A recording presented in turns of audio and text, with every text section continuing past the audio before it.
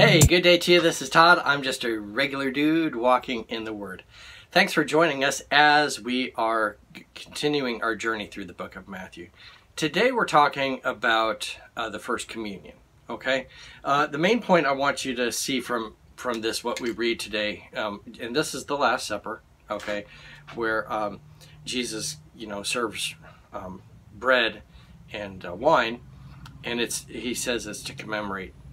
Do this in remembrance of me.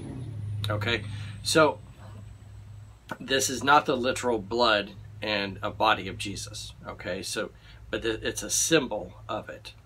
So I have here a sticker, and it says "I love Taco Bus."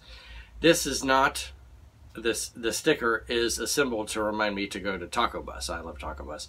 So it's a symbol to remind me of Taco Bus. Okay, this is not the Taco Bus. So when I say we're going to Taco Bus, we don't pull up to the sticker. Okay, the sticker is here to remind me to go to Taco Bus. All right.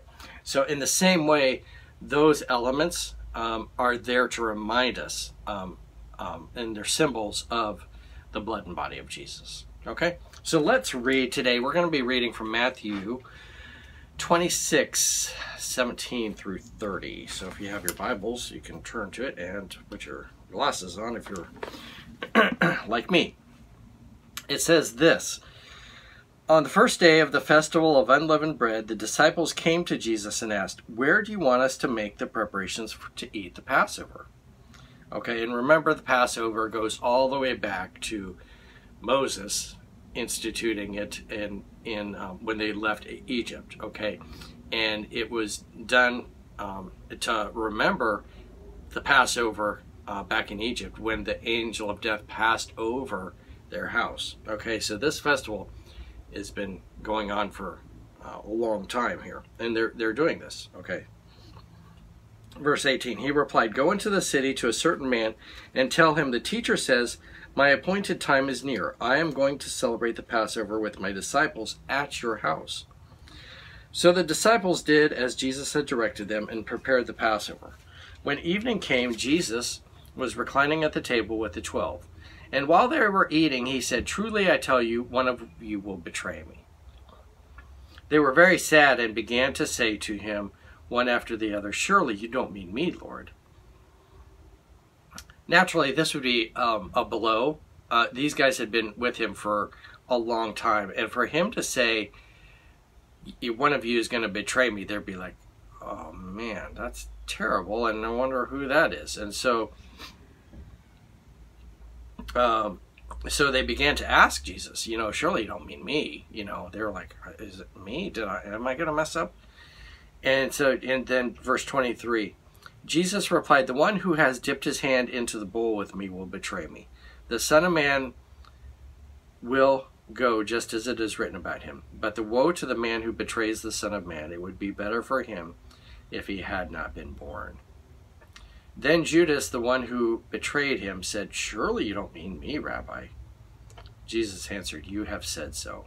Okay, so Judas, everyone there is asking, "Do you mean me?" And so Judas knows good and well it's him, but he's asking, he's playing along with it, "You don't mean me," to see if Jesus knows it's him. Okay, and obviously Jesus does know it's him. Okay, and so Jesus answered, "You have said so." Verse 26, while they were eating, Jesus took the bread, and when he had given thanks, he broke it and gave it to his disciples, and said, "Take and eat, this is my body." Then he took the cup, and when he had given thanks, he gave it to all of them, saying, "Drink from it, all of you. This is the blood of the covenant, which is poured out for many for the forgiveness of sins.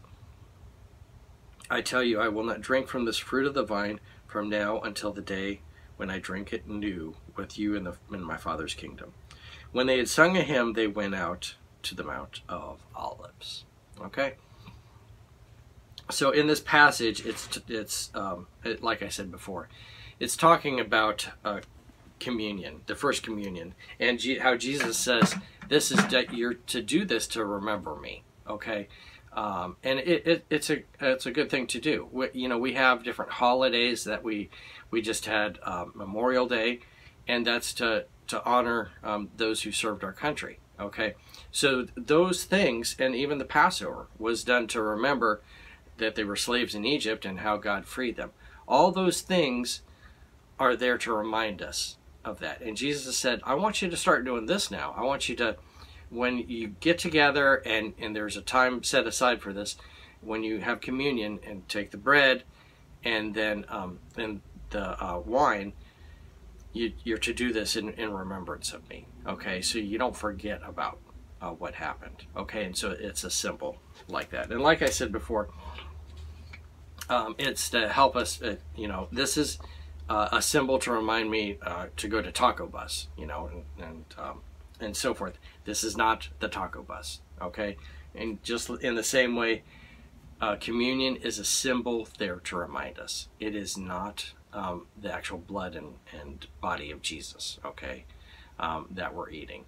So anyway, that's a false teaching that has come about through the Catholic teaching, really, because I don't know how you could get that through what it says here in the Bible. But anyway, that's what has happened here. But remember this today: communion is symbolic of the blood and body of Jesus, so that we don't forget about what Jesus has done for us. All right, thanks for watching. I'm just a regular dude walking in the Word, and I look forward to seeing you tomorrow as we continue our journey through the book of Matthew. Lord's blessing. I'll see you then.